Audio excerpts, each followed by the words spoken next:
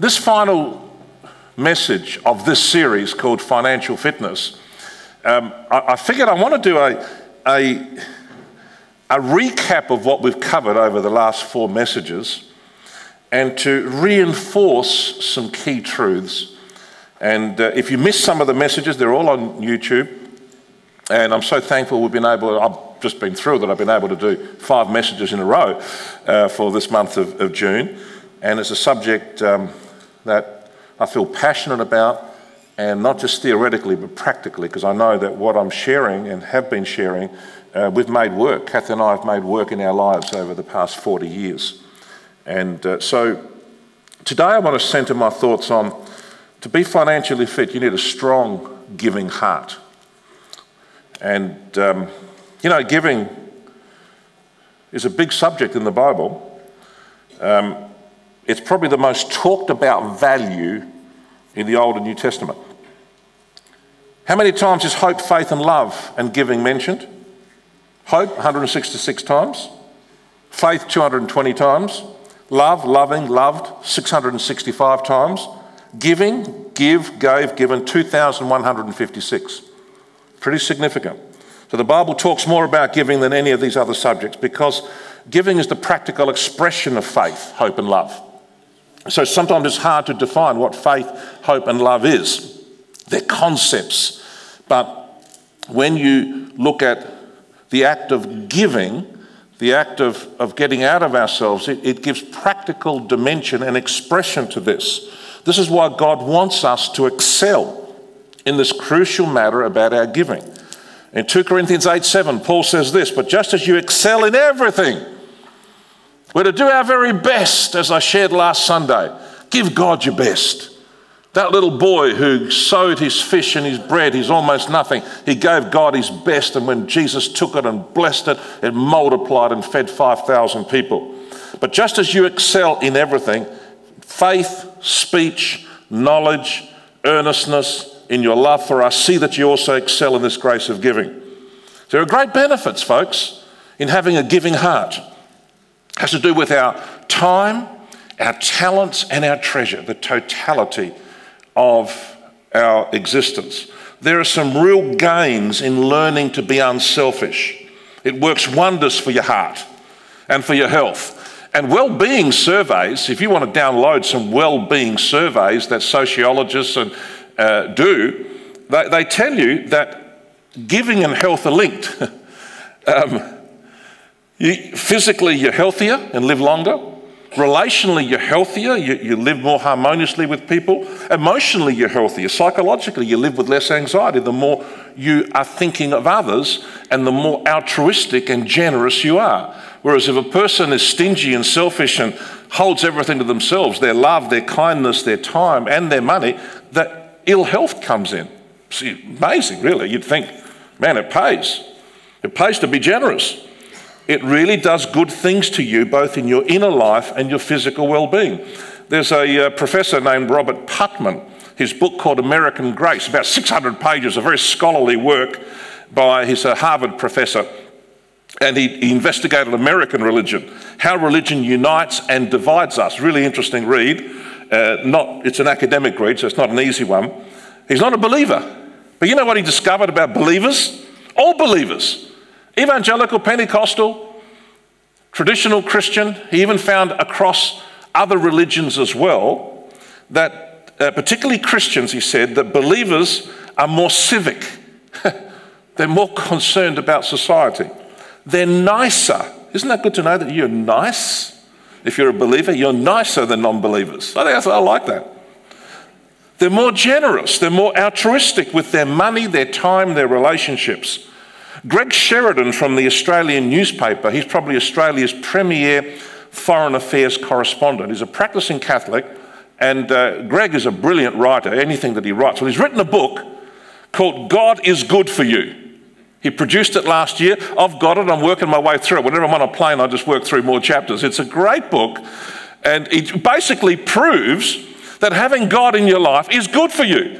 Good for your health, good for your relationships. It's good for everyone. So let me list some benefits in relation to a strong giving heart.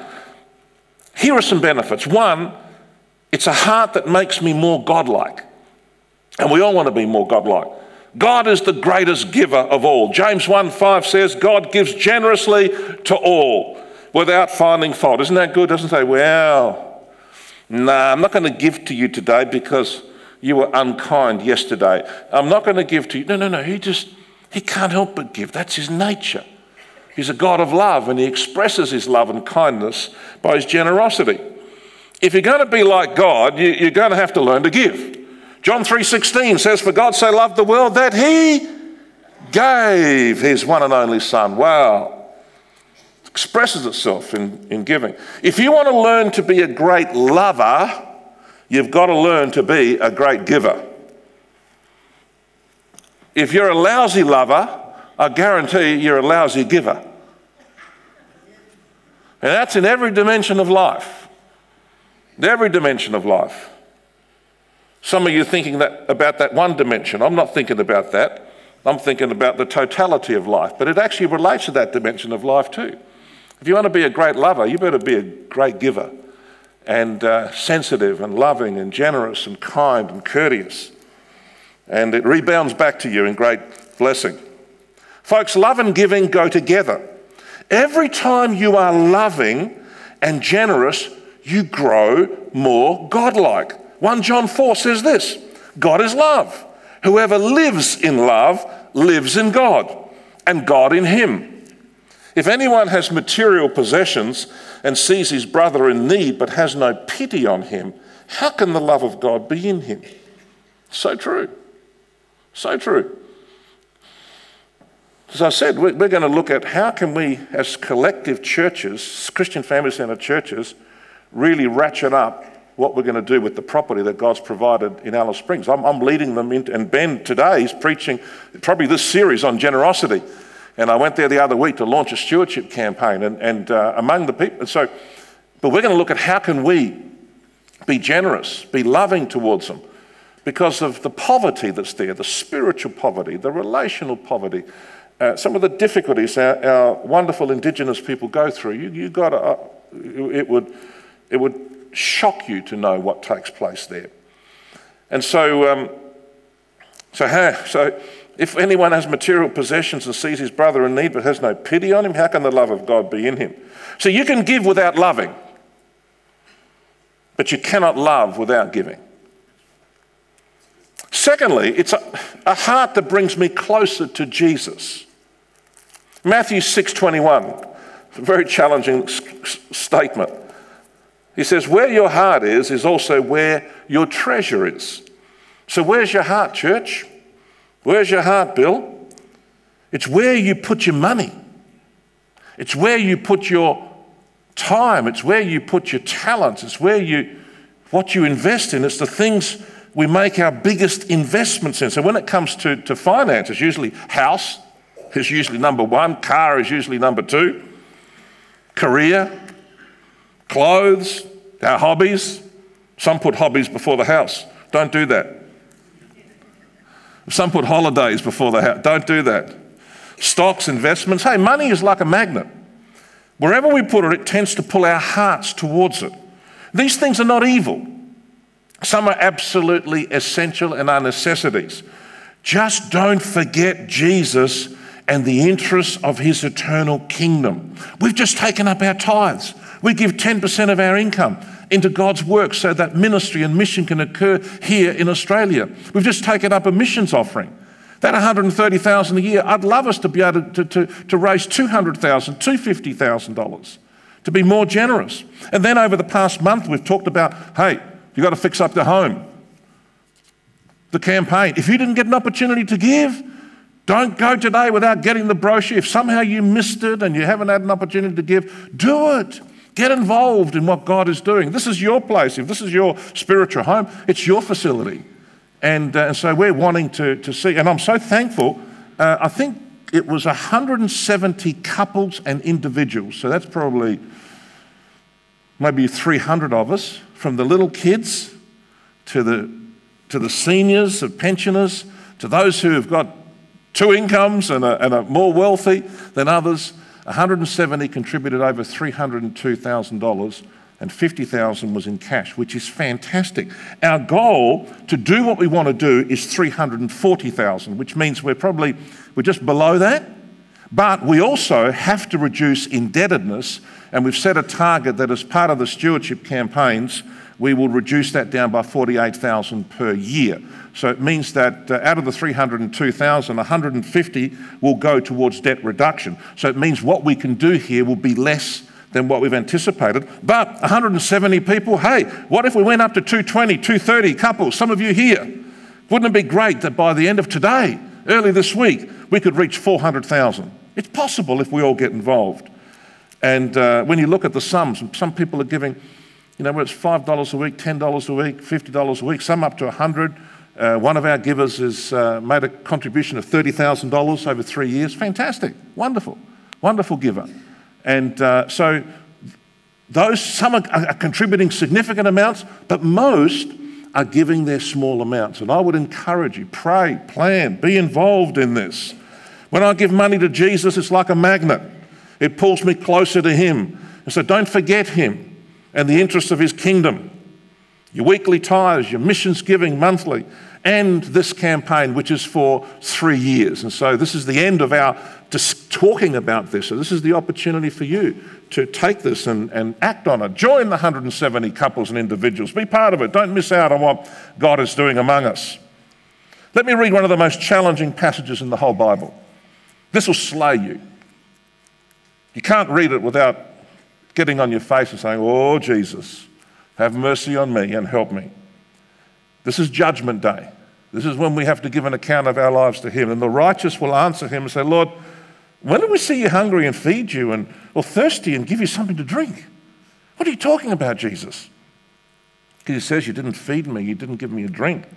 When did we see you as a stranger and invite you in, or needing clothes and to clothe you? When did we see you sick or in prison?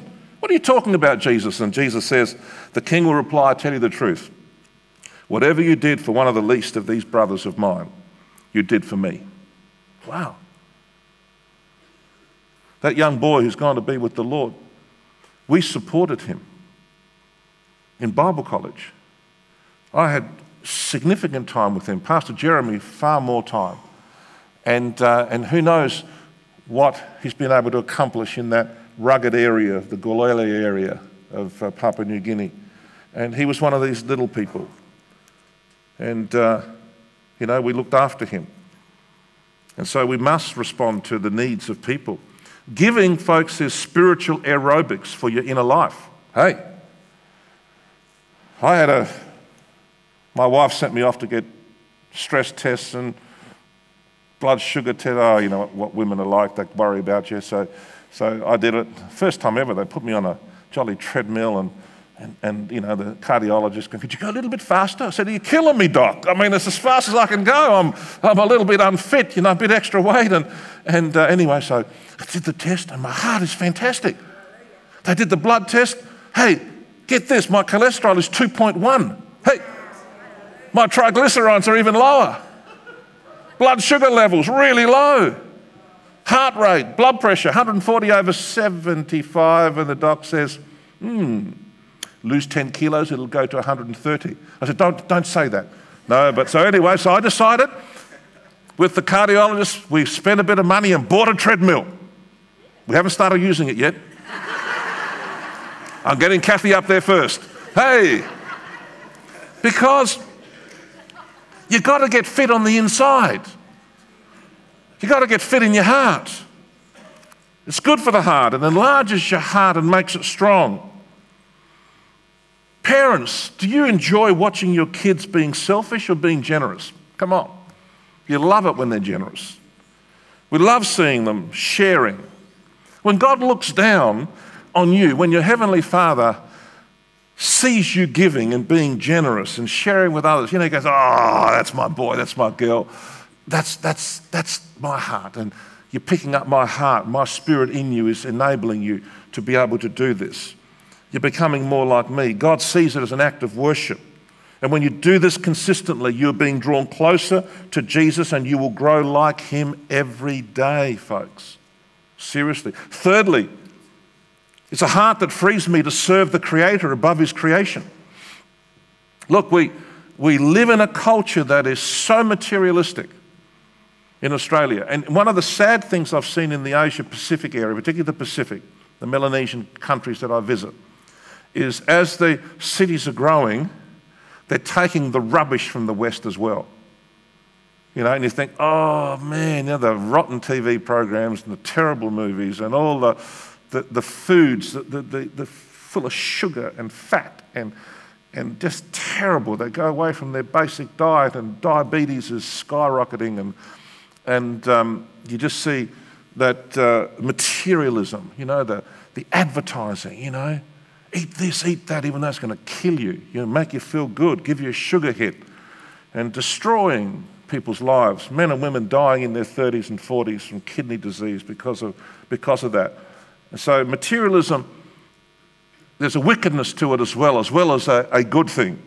So we live in a culture in Australia, and these Melanesian cities are becoming like Australian cities too. There are many things we think we need, but you've got to realise you're being sown a false narrative by the advertisers and the marketers. You know, like the thought is, how can I ever live without this thing? You can. How do you keep from becoming too materialistic? What's the antidote? It's to give. And I loved what Adrian taught us a couple of weeks ago. Are you still here, Adrian?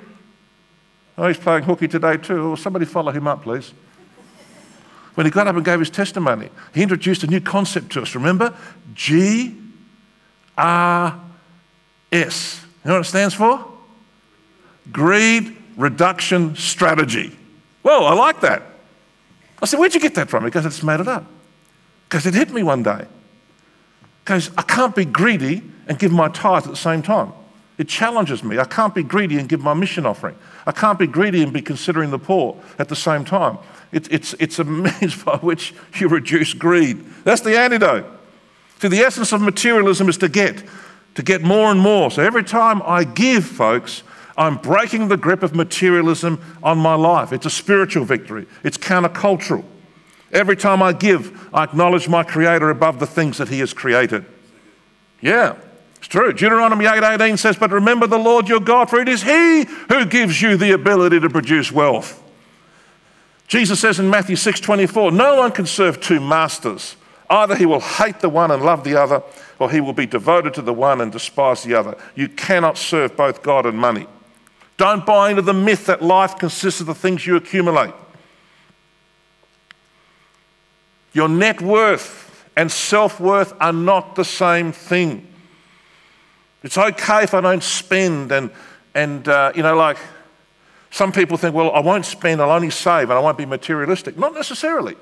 For even savers can be stingy and be materialistic, and they won't give, they won't be generous. The only antidote to materialism is to give. You cannot serve both God and mammon. In other words, I have to choose what's number one in my life. I loved what Lachlan Donaldson shared when he gave his testimony on the Sunday night. He's amazing. And when they bought their first house, it was an older house. And as young people today, young people tend to want everything straight away. They bought this place and they bought second-hand furniture. And for those of you that want to know about bargain hunting, make an appointment to see my wife. She's the best bargain hunter in Adelaide. You'll spend $1,000 on something, she'll get it for you for 50. She'll only take 10% commission, that's fine. So if you're smart, buy a dump at a good position, gradually do it up. Fill it up with old furniture. Save, not just pay off the interest, pay off the principal. Go for it. And then after a few years, don't go on that world trip. Don't buy that flashy car. And we taught you this in the budget seminars about debt reduction and living within your means and planning ahead. And we want to actually set up a budget bureau here in the church. And Dave Washington said, I'll come and train your leaders. You've got a team of people that know how to help people to reduce debt. Man, give to Jesus. Don't give to the banks. Give to the poor. Don't give to the money lenders. And so there are principles by which you can outwork. And now this is really important. Parents can also say, you've got to let your kids see you sacrifice. Let your children see you give. One of the best things last Sunday was to see the little kids coming forward. To see that little Edwin and little Grace putting their money in. I checked out what they gave. $800 for 3 years they're giving. Those little kids. I feel like saying, where do you get that money from? I thought, wow, the parents. It's pretty sharp of the parents. So how they're going to get it, I don't know. So I thought, what an example that the parents are sowing into the kids. Kids, is be generous. Be generous to Jesus. Be generous. And so you've got an opportunity, parents, to let your children see you give. They see you make money. They see you spend money. They see you enjoy money. Let them see you giving it away. Tell them. Inspire them.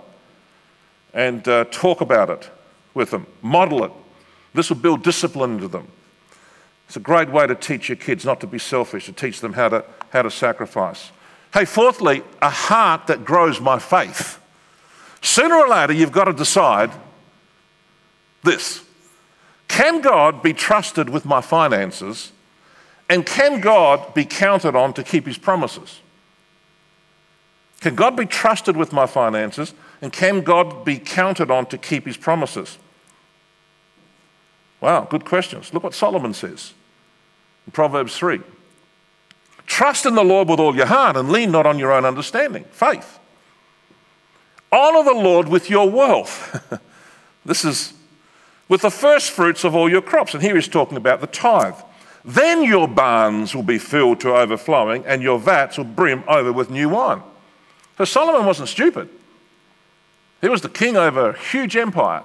He saw this operating in his own life, in his administrators, and he says, trust him. God can be trusted with your finances. Can God be counted on to keep his promises? Yes, look what he says here. Malachi 3, this is good. God says through Malachi, the last book of the Old Testament, this prophet Malachi was in the period when Nehemiah and Ezra were rebuilding the temple. This is the post-exilic period. In other words, that they were taken into exile, the children of Israel, into Babylonia and Persia, and then they started coming back to build the temple. And what happened was the people got selfish and forgot God. So God raises up a prophet, Malachi, the last book of the Old Testament. And have a look what Malachi says. What a terrific challenge. He says, you're under a curse. Well, man, don't like that. You're cursing yourselves. You're tying God's hands from blessing you. Who wants to curse themselves? God is good. God is loving. God is good. But why do you want to tie God's hands from blessing you? The whole nation of you, because you're robbing me. Bring the whole tithe, the 10%, into the storehouse. And in our generation, in the New Testament, the storehouse is the church of God where we are called to worship, the place where we belong.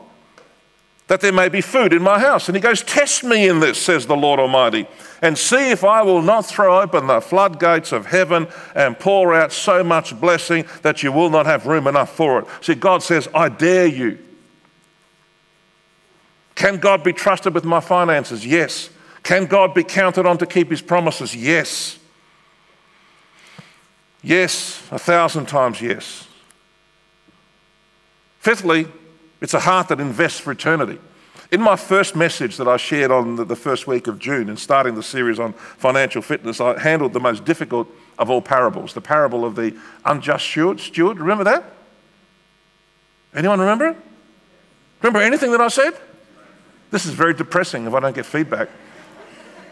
I know that in 3 days, you tend to forget 80%. That's why I've produced notes. I've even got a little handout for you with all these scriptures today. Why? Because I want it to stay in your brains for another few days as well. Keep it in your Bibles and read it. But I shared this, and it's a great parable. The scripture, that's a powerful one. Look at this, Luke 16. I tell you, use worldly wealth to gain friends for yourself, so that when it's gone, you'll be welcomed into eternal dwellings. So the parable says, hey, what you give, your tithes, your missions giving, your facilities, that's translated into souls in the kingdom of God. And there'll be people that'll be your welcoming committee and say, hey, Helen, great to see you in heaven. And you say, who's this person? And they say, and somehow the Lord's going to reveal that it was through your prayers and faith and giving. There's going to be people that'll be our welcoming committee because we have been generous. And we put him number one, who we've invested for eternity. And Jesus goes on to say, so if you have not been trustworthy in handling worldly wealth, who the heck's going to trust you with true riches? God has chosen to use faithfulness in our giving as an acid test of our maturity. We really need to get this, folks. You just cannot take it with you, but you can send it ahead of you. The way you send it ahead is by investing in ways to get more people into heaven. There is no greater investment than the kingdom of God. It's protected. It's proven. It pays great dividends. It has no risks. There's no greater investment. It's an investment for eternity. We're just dumb if we don't do it. But we've got to trust his word. We've got to trust his promises that he'll come through for us. And finally, it's a heart that will rebound blessing. God always blesses those who give to his work. It's stated over and over again in the Bible. We don't give to get. We just give, and somehow it comes back to us amazingly. Look at what Solomon said. One man gives freely, yet gains even more. Okay? So here's a guy who may not have much, but he gives, and he gains even more. Here's another who withholds, says, well, I don't have enough, I'm going to hold, but comes to poverty. A generous man will prosper. He who refreshes others will himself be refreshed. This is the law of reciprocal return. Jesus said this in Luke 6:38, give, and I read this one last week, give and it will be given to you. A good measure, pressed down, shaken together and running over, will be poured into your lap. For with the measure you use, it'll be measured to you. So what's the measure you're using? I want you to enlarge your measure so you can enlarge the blessing of God upon your life. Not to make you more selfish, but so that you can be more generous on every possible occasion. Paul says this in 2 Corinthians 9. Each man should give what he has decided in his heart to give, not reluctantly or under compulsion, for God loves a cheerful giver. Last week I saw joy as people were giving. I've been in places where there's been pressured giving and emotional giving, like the big hit. Imagine the first week if I said, this is it, now folks, don't leave this place until you sign up. You haven't got time to think, you haven't got time to pray, you haven't got time to process, you haven't got time to plan. Me, when people do that to me, I go, no way. Give me a break, I need time to think. And besides, if I do it and my wife doesn't agree, I'm in trouble. So we gave you 4 weeks, why? So that we trust you. We don't want you giving out of emotionalism or out of pressure. You think, you pray, you talk, you do your sums. It's not an out, we want you all to be part of it, seriously. Because we want the blessing to come back on you as well as the kingdom of God. And so it's very important. Paul says he loves a cheerful giver. Someone who's decided in his heart to give. We've got these, there's a bake sale out there, isn't there? I can't believe how cheap they are, 50 cents for one piece. I've only got pounds in my wallet. Could someone swap pounds with Australian dollars? Because I want to go there and give them $50. I'll take one little cake. Why? If they're prepared to do all that cooking and they're doing it for free for their kids, I'm prepared to give. And I'm going to do it without asking Kathy's permission. There. She's not here, she can't stop me.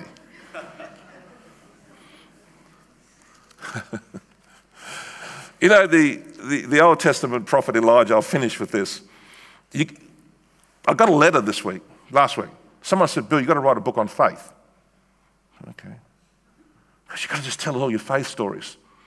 If I did, I'd talk about Elijah, certainly, and I'd talk about Abraham because they're great examples of faith and a few other heroes. But I love Elijah. He's a strange character.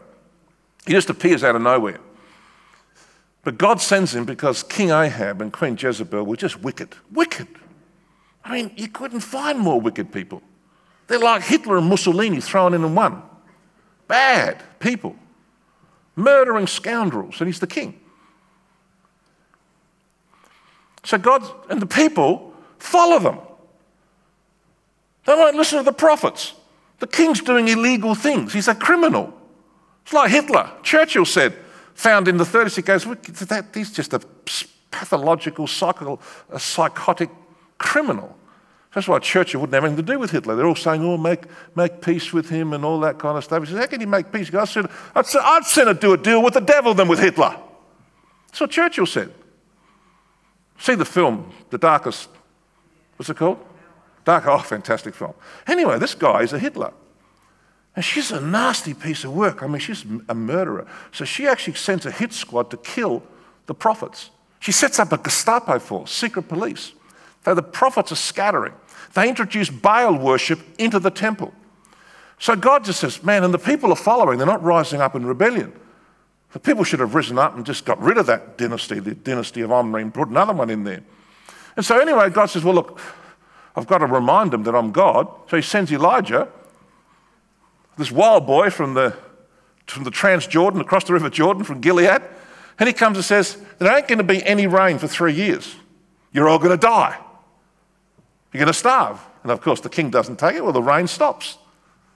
There's a drought. And it's terrible just to wake the king up and the queen and for the people to rise up. Anyway, so Elijah, he goes into a little ravine called Kerith, and God supernaturally feeds him water, and then the brook dries up, so he doesn't know what to do. So God says, I want you to go into enemy territory. I want you to go right where Jezebel came from, Phoenicia, just below Tyre. Like, what? Go into enemy territory? Go to Zarephath. I've got somebody there that's going to help you. So he goes there. He doesn't know what he's doing. And he sees this woman who's pretty frail. She's picking up some sticks. And she's, like pretty depressed. And he just says, lady, where are you from? Because what are you doing? She goes, I'm just going to get some food. I've got just a little bit of flour and a bit of oil, and I'm going to bake the final food and see how long my child will live for. God speaks to Elijah. And he says, why don't you go back and make me a cake? Do something for me. Now you would think she's got nothing. It's like that little boy with the fire. Nothing. She's got nothing. What is this guy asking? God's moving, and she recognizes there's something about this man. It was a word. It was a word from the Lord. And as she does that, as she goes, Elijah says, lady, when you start cooking with that flour and that oil, it's never going to run out until the rains come. So she goes back, and that's exactly what happened. Look at the scripture. I love the story. It's fantastic. For this is what the Lord, the God of Israel says, the jar of flour will not be used up, and the jug of oil will not run dry until the day the Lord gives rain on the land. She went away and did. She acted on the word. Her feelings would have told her, this is crazy land. This is madness. This is irrational. This is what? She went away and did. Obedience doesn't require you have to feel to do it. You don't have to feel all happy about it. I mean, she's depressed, she's down, but the word of God comes to her. So there was food every day for Elijah and for the woman and her family. For the jar of flour was not used up, and the jug of oil did not run dry, in keeping with the word of the Lord spoken by Elijah. He says, put God first, lady, and make a meal for me, and you watch what happens. You step out and trust God. You obey even when you don't have it, and you'll see something that's going to rock you, rock the socks off you. The best time to give, folks, is when I'm flat broke, because I need God's help. People say, if I'm broke, I can't give. No, that's when you should give. I've never stopped tithing from when I was 19 years of age, even when I had it, even when I didn't have it. The temptation is just rob God and just pay yourself more. No, never done that. Just always put God first. I watch my expenses, I'll bring those down. Sometimes there are tough times. The best time to give is when you're broke, because you need God's help to get out of debt or to get going. It forces you to say, I need to do a debt reduction strategy. I need to do some budget planning. I've got to get myself out of this. And we will be able to help you to do that. Secondly, you can't outgive God. You can't. If you put God first, he'll take care of your needs. It's the story of Elijah. And you're going to reap far more than what you sow. So I encourage you today to develop a big, strong giving heart. At the end of this series, financial fitness, I want you to be as fit as you can be. And in that way, there's blessing that comes on your life and through your life to so many other people. Can I hear an amen to that? Let's stand together. I'd like to lead you in a prayer. Thank you, Jesus. Thank you, Lord. Musos, you come up and get ready. We'll sing a song. Because we've got to express our gratitude to Jesus today. for the amazing gift of salvation. God gave you his best, Jesus Christ. He showed you what God is like. We have wonderful records, Matthew, Mark, Luke, and John. He dies on a cross to take away our sin. He's buried, he rises again and sends the Holy Spirit to fill us. Because we can't live the Christian life without the Holy Spirit.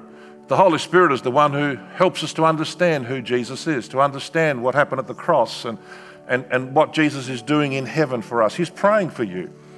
He's ministering from heaven through the Holy Spirit and through his word. And he's speaking today through his word.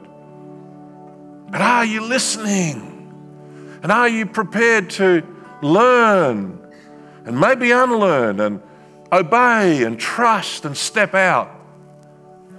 You've got to face your fears. You've got to look at your lack and say, it's illogical.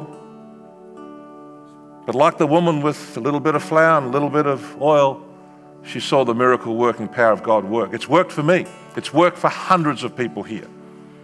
It can work for you as you trust him. He gave us his best, his precious life to save us for eternity. Can we outgive the Lord? Never. But we do it because that's part of our obedience to him. Father, thank you for your word. Thank you. You challenge us to get financially fit. You speak to us, Lord, about developing a strong, giving heart. Help us, Lord, to get fit on the inside. As we endeavour to get fit cardiologically in our physical dimension. So, Lord, help us to get spiritually, cardiologically fit in our hearts. Help us not to develop, Lord, arteriosclerosis of the attitudes, where we develop hardness in our attitudes. That plaques develop, blocks that hinder you from working miracles in and through us. Unplug our hearts, Lord. Cleanse us. Help us, Lord, to develop strong, powerful, giving hearts. Not to earn salvation, but because we have received salvation as a free gift, that we now respond, Lord, and we say, we give you our hearts. Touch us all, Lord, to embrace this. For some, to embrace the principle of weekly tithing. For some, to start giving to missions monthly. For some here today, to actually, I'll be part of the facilities upgrade. I've let it go, but I'll do it. Lord, as they make that decision, guide them, lead them, and may they just find you through this, that their hearts are becoming stronger and stronger.